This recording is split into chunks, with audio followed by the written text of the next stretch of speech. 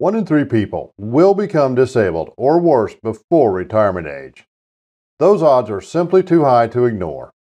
If you become incapacitated, unable to make your own legal, financial, and healthcare decisions due to accident, health incident, drugs, alcohol, or else, your family may have to seek a guardianship in court.